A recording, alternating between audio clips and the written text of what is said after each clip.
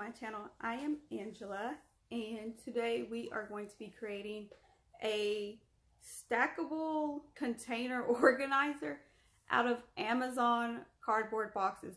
So basically I turned Amazon boxes into this. And so these are the actual boxes, and then for the columns right here, this is the lids of the boxes that I cut off. And so I end up using like all the boxes, and they're also they have Velcro on them, so you can actually take them apart and rearrange them. As you can see, there's Velcro right there. They kind of just stick really easily, and you press it down if it's sticking up too much, and you have these wonderful organizers.